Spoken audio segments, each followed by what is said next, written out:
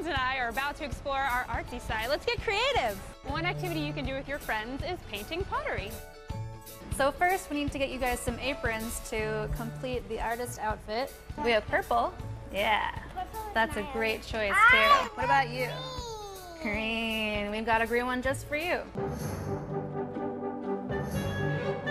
The girls can pick their favorite shapes and then eventually pick their favorite colors. It's Ariel. Yeah. So what did everyone pick? What'd you pick?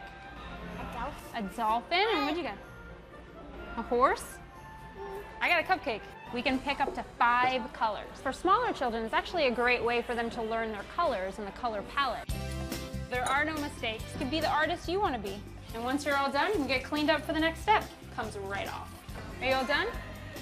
All right, so the last step, like any artist signs their artwork, I want you to sign yours with this special pencil right here.